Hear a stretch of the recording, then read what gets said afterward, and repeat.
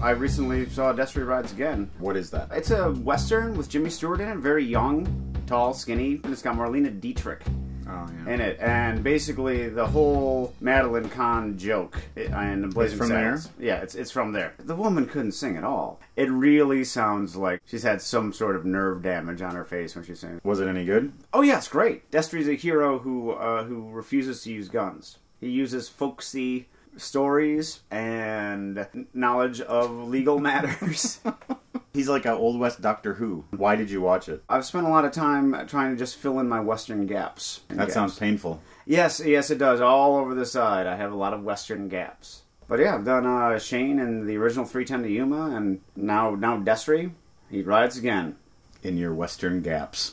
I've got a bunch of movies that I've never seen before. You don't know what they are. Every episode, I'm going to spring one on you. We'll watch it and talk about it. Welcome to the basement. All the way up through Halloween, we're going to be celebrating cinematic genres here on the show. Last time, you randomly picked a genre from the sealed envelopes, and tonight we're going to be watching an X-rated movie. The X rating was created in 1968 by the Motion Picture Association of America simply to designate that a movie was for adults only, not, as many people believe, to label pornography. Pornography actually isn't recognized by the MPAA, and the X rating is not trademarked, which means anybody can use it and put it on any movie they want, including hardcore porn. They also got to make up ratings like XX and XXX, which actually don't mean anything. It means something to me. I realize that. Yes. A lot of these movies were reclassified by the MPAA and given an R rating after their initial release. So I'm guessing that what we are going to see tonight is not going to be too shocking. Midnight Cowboy, if you look at that, that's basically a PG-13 movie. That's got a pretty gnarly, like, weird rape scene flashback kind of thing. Okay, so it's a light R. I think there's swears, profanity in it too. Yeah, well, okay, so, but... Nudity, there's nudity. Okay. Well, you said PG-13. Yeah, you were wrong. Well, I'm so you were desensitized. Wrong. Say you were wrong. I'm wrong through desensitization. You can't say it. You can't say it. Desentified. You can't say you were wrong. I can't say desuntified. So what is the movie that we're going to be watching tonight, you may ask? This movie is of two genres. It's X-rated and animated. Meow! It's Fritz the Cat! Fritz the Cat! Released in 1972, written and directed by alternative animation icon Ralph Bakshi, Fritz the Cat, or El Gato Caliente, as it was known in Spain, is the most successful independent animated feature of all time, grossing over $100 million worldwide. Whoa. This is the Easy Rider of cat sex movies. Loosely based on a character by underground comic artist R. Crumb, Crumb was not a fan of the finished product, saying, quote, "It's really twisted in some kind of weird, unfunny way," unquote. Ooh, unfunny. Yeah, I can't wait to see. You may not know this, but I have a little gift for you. Really? I do. A strange turn of events? I couldn't find any Fritz the Cat swag, so I decided to go with another The Cat. Enjoy. Oh. It would be... Felix the Cat! Oh, no! That's how we talk, right? I don't know. Was that what he did? I don't know. All I know is that his little eyes go back and forth. You really like that little guy. Yeah, he's adorable. All right, all you cool cats and sex kittens, slide on over with us to the old leather couch for an evening of feline debauchery with Fritz the Cat. Meow.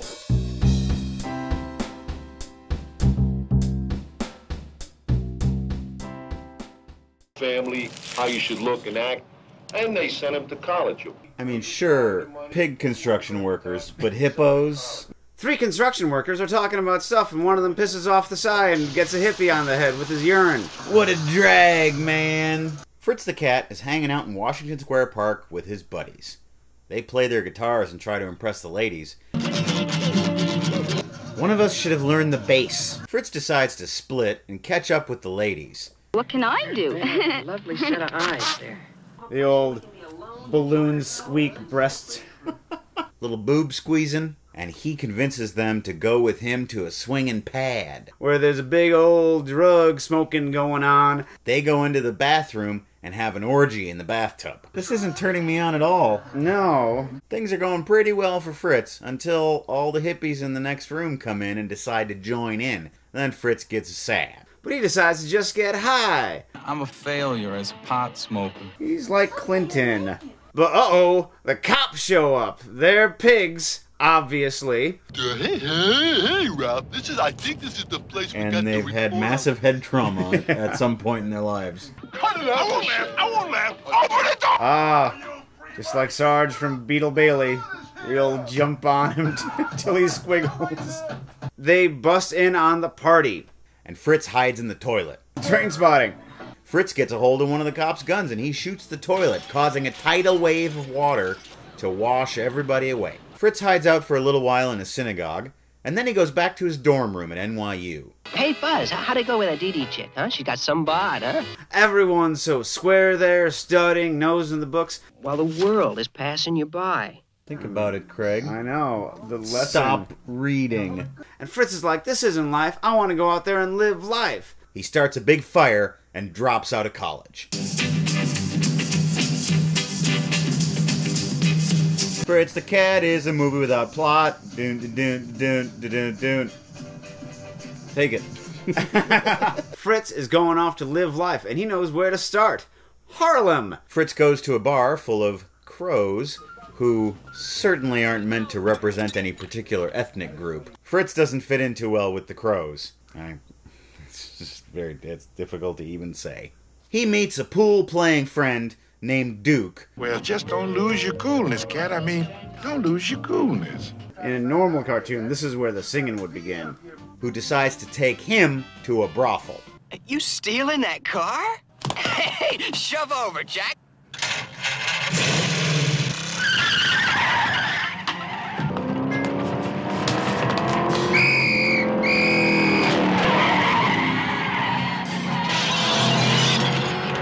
Penis! Act like you never saw a dick in church. That you, Sonny? Yeah, it's me, baby. But it sure ain't like the good old days in Harlem. And The days of the Harlem Renaissance when we wrote all that poetry. that was before all those peace marches, sit-ins, riots. Back when we used to hang out with Zora Neale Hurston. Oh, Fritz is happy to be there. After smoking many simultaneous joints, Hey man, let's get the cat high. That would be hysterical. he chases a large prostitute through a junkyard. In the middle of having sex, Fritz has a revelation. There needs to be a revolution. I must tell the people about the revolution. Trite, philosophical, hippie mumbo-jumbo. He goes to Harlem and gives a rousing speech. Revolt, you thick-skulled idiots! And he incites a race riot.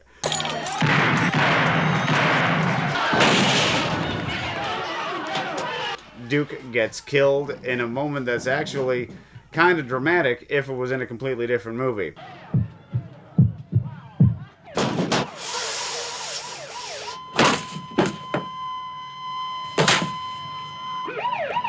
Once more, Fritz is on the run from the cops.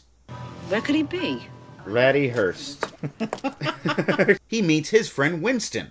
Fritz! Good evening, madam. I'm like that Cat Stevens album cover. She suggests they move to San Francisco and get married. And Fritz goes along with it. 'Cause he's just along for the ride, man. Meanwhile, out in some Fleabag desert motel, a Nazi junkie rabbit is shooting up. Nazi rabbit make love to horse woman.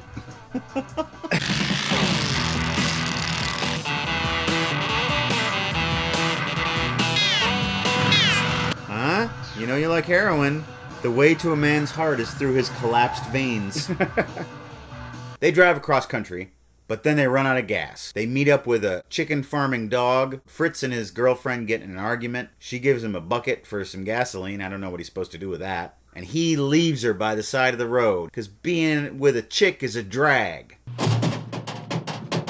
Hey, you old scroungy old alley cat, get out of them garbage cans, ha! Talking to me, Jack? Fritz meets up with a bike-riding bunny named Blue. I can't think of anything to do. Well, offhand, son, I'd say you have got a problem. Yeah. Ha! But at least you're honest. The revolution can use a man like you. Takes him down to his anarchist den, where there's a Scooby-Doo Phantom person. Well, what's the state of his political consciousness? Is that Russell Brand? Sounds like Russell Brand. And they have a big load of dynamite, and they're going to blow up the local power plant. But Fritz is starting to become disillusioned with this organization, and with being a revolutionary in general. I ain't planned this bomb for you schmucks. So long, Fritz. But too late. The fuse is already lit. Far out. Fritz the cat is dead. Or is he? No, he's in the hospital wrapped in bandages, like any good cartoon character would be. Fritz's ladies come to see him. Fritz has a few last words, and then they all have sex, because I guess he's okay. It's kind of a cartoon ending, I guess. Fritz the cat. Groovy or a stone cold bummer? That was one of the worst movies I've ever seen in my entire life. I think one of the main problems with it is that it didn't have a lot of the essential qualities that movies tend to have. Or stories tend to have. Right. It just had scenes that came from nowhere and went nowhere and seemed to be there for no reason. I imagine it was supposed to play out like a series of short comic books where it's like, oh, this is the bit where there's the orgy in the bathtub, and this is the bit where he's at the pool hall in Harlem. Like a movie made up of comic strips. Yeah, but you still have to have a beginning, middle, and end of those scenes, and a certain amount of logic behind it. Fritz does have a character arc. Yeah. And he seems to go through a change at the end, but it's sort of negated by the jokey ending. He doesn't change at all. Which kind of renders everything pointless. Yeah, but you can say the same about Tony Soprano. He doesn't really change in the course of that show either. But still, that's the point of The Sopranos. We were supposed to think that the filmmakers at least had empathy for these other worlds that he went into. Because if you look at the closing credits, and it's all those photographs of Harlem and New York City, this is the world they wanted to show, but it was nothing but stereotypes on top of stereotypes. When they'd go and see black people, or hippie people, or anything, or cops, I could be Rodney King, and I'd be like, man, they really made cops look like the stupidest people alive. When you're offended by how cops are portrayed in a hippie movie, that shows how bad it is. But, I mean, look at the way the hippies are portrayed, though. I mean, the opening image of the movie is a construction worker taking a leak on a hippie. That has to be sort of like a mission statement for the film. And really, the film does seem to be sort of an indictment of that kind of 60s counterculture, where revolutionaries are really just evil people who want to hurt people. Or they're just a bunch of stoners doing nothing. Right. And Fritz, you know, doesn't really belong in either world, and his journey is still continuing. You have to admit the visuals are pretty inventive and at times quite striking. There are moments like the reflection of the windows or the tombstones on a tier. That was amazing, but it didn't really work in the movie because the things around it didn't work. The movie is really joyless. Yeah. It has no soul. Well, what did work? It just comes down to various visuals, like those beautifully rendered shots of Washington Square or Los Angeles at the end of the movie, but those shots go on for so long. It's kind of like Bakshi saying, it's like, hey, I made this really pretty picture, everyone, just look at it. There seems to be a lot of filler. The satire almost entirely falls flat. Is that just because it's dated? No, it's because the comedy doesn't work. It's like, hey, we're cops and we're going to jump on each other for a while because we're angry. Well, it's not satire. It's not funny. The movie was never funny. Never funny. No, not one laugh. No. I don't think I've ever seen a comedy that's completely devoid of anything resembling comedy. Calling this movie unfunny is kind of like criticizing it for not being a table. And I imagine that people in 1972 who were really stoned probably laughed quite a bit. Any artwork where you have to be stoned to like it is not good artwork. Right. If you're stoned and listening to The Doors or reading R. Crumb comics, you know, you're probably going to find them transcendent, but they'll also be good when you're not stoned. Yeah. And this movie, I don't think that's the case. No. They obviously, whoever made this, obviously loves African-American people, but they don't know how. They're like Fritz. They're like, hey, I love black people. I'm going to make you a bunch of crows and drunks and violent and horrible. And they obviously love women, but they're only these things to have sex with. Could you see that again as an indictment of the free love generation? Fritz is behaving this way because the creators of this film see that behavior as reprehensible. The act towards the end of the film is meant to be seen as the horror that it is, and it actually makes Fritz sort of have a change of heart. So does that mean that the film does have an inherent morality to it? It tries. It tries. Yeah. And once again, like in most things it attempts to do, it fails. Yeah. I think we need to call in an expert to talk about this movie. What did you think of Fritz the Cat, Ernesto? What did you think, buddy? He ran away, and I feel a little bit like running away, too. Yeah. That was Fritz the Cat. Not as much fun as a cartoon should be. Don't take our word for it. You should watch Fritz the Cat for yourself. You don't have to watch Fritz the Cat. You really don't have to watch it. There's other things you can do for 76 minutes. Make a flip book. Make your own version of Fritz the Cat. Anything. Take a nap. Rosy up those cheeks. Oh, lordy. You can also check out our website, welcometothebasementshow.com. There's a PayPal button there where you can make a donation to support this show. Some of our recent donors include Candace, who gives us a thumb kiss. Right back at you, baby. Carl, Brian, Evan, Michael, who says the show is excellent, happy to support it. George, Casey, Raymond, Chris, and Jennifer, who I know has got a little crush on you. Oh, hey Jennifer. Hello. Poker Joker 811 writes, doesn't Craig's talent bomb analogy basically refer to every Gary Marshall movie in the past 5 years? I don't know, I've avoided them myself. Last episode, Craig came up with another original term called talent bomb, and we thought we should come up with an official definition. A movie featuring a wealth of great actors and directing talent, and is basically a can't-miss cinematic proposition. Yet the movie somehow ends up being hubristically terrible. I remembered another one. A movie I saw with you years and years ago, The Last Tycoon. Robert De Niro, directed by Elia Kazan, based off of F. Scott Fitzgerald's last novel, and Harold Pinter wrote the script. And it's a mess. It is. It's very boring. Any movie where the movie poster has a bunch of little pictures on it of all the people who are in the movie, that's probably going to be a talent bomb. So, you were in a podcast recently? I was. Rob Matsushita, who you might recall picked out our Bedazzled episode. Our good friend Rob. He has a podcast called 10 Minutes About Your Favorite Movie. You can go to littlepodcast.com. Him and I talked for 10 minutes about one of my favorite movies, which is Martin Scorsese's After Hours. I'm looking forward to listening to it. Hey, Rob, I'll be on your podcast. Give me a call, buddy. I said that like Pauly Shore. You did. And now it's time for Seen It, man. Seen It.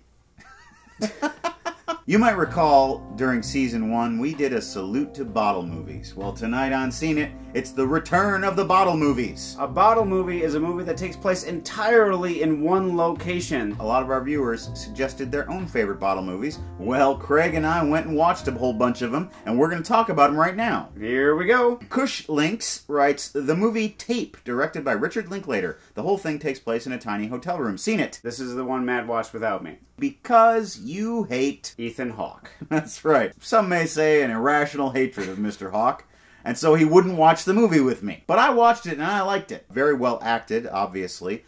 I thought Linklater's use of whip pans was really annoying and distracting. He would do these, he'd whip the camera around, and it made me so conscious of this stylistic camera thing that I forgot about what the characters were talking about. So that part really annoyed me, but the rest of it was really good. I should check it out someday once I get rational. The most suggested bottle movie from our viewers was a little movie called this.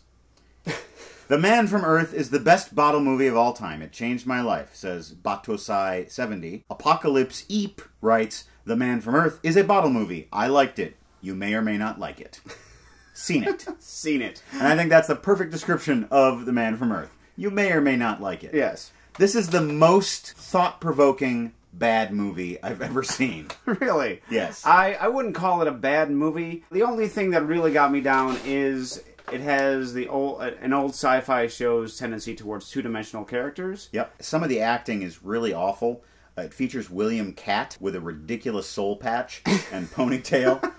It's an intriguing movie. It's something that I think everyone should check out on their own and make up their own mind. You're not wasting your time by watching this movie. The cinephile in you may hate this movie, but the curious intellectual in you will definitely be interested in it and may even love it. 12 Angry Men is a great bottle movie, says Laughing Owl Killer. Classic movie from the 50s, Henry Fonda, and 11 other people you recognize from old black and white movies. I think I saw this movie in the same high school history class that we watched And Justice for All in. Oh. He was really into showing us movies.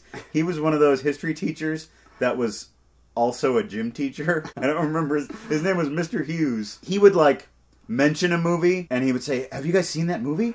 And we'd be like, "No." You'd be like, all right, we're going to watch that movie. It should still be shown in high school history and civics classes. It still holds up. A movie about justice and about racial tolerance. Yep, the only two things that Fritz the Cat was not about. Christopher Eggers writes, a bottle movie that I enjoyed is The Sunset Limited. It was an HBO film starring Tommy Lee Jones and Samuel Jackson based off of a story by Cormac McCarthy. Just two characters in a room. Very captivating. Seen it. Seen it. This is what great actors should be doing. It's just two characters in a room, and they're duking it out with their acting. Tommy Lee Jones' final monologue in that movie is so good that I almost think that he might have been the devil sent to destroy a man. Sunset Limited, go and see it. They're in an apartment. It's Tommy Lee Jones. Go see it. Eli Kendra, which is the name of my nephew and my sister, says, I say go Canadian for a bottle movie. Pontypool, 2008, is a great thriller that takes place in a radio station. Seen it. Seen it. It's a very interesting take on the particular genre that it belongs to, and I'm not even going to say what that genre is. No. You just watch it and find out for yourself. You know what I love? Canadian movies. They exist. They're up there being watched by Canadians. Occasionally one will seep down and I'll find one. It looks like an American movie and sounds like an American movie, but it's definitely a Canadian movie. It sort of goes up its own ass a little bit in the third act. Yeah. Kind of falls apart under its own logic. But up until that point, it's really, really good. Pontypool. Stop it. You're giving it away. Stop it. Okay. You're not going to... That was Seen It. And that's our show. Thank you so much for joining us. We love to do this show for you fine people. Go to welcometothebasementshow.com and kick a few dollars into the PayPal fund. Put in comments asking if we've seen movies, and maybe we have seen them. I know that a lot of you leave a lot of comments, and I don't always get to them. Keep leaving comments. You know what time it is now. It's time to pick the genre of the movie for our next episode. I got a bunch of sealed envelopes here. And I have a letter opener here. Is that a letter opener from actress Kathryn Grant, who you were in a play with in Rice Lake, Wisconsin? That's right. Well, now we can open our letters in style. Is that one? All right. So there we go. Still works. Film noir. We're going to take a trip back in time to a reaction to German Expressionism and the desolations of America's involvement in the two world wars. Very good, Professor. Next time, you mugs, we're going to watch a film noir movie. We hope you join us, and we'll see you then. Good night. Good night, and no good deed will go unpunished.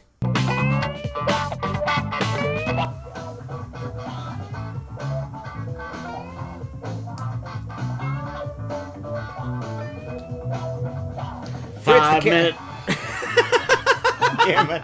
Well, offhand, son, I'd say you have got a problem. Yeah. Ha ha.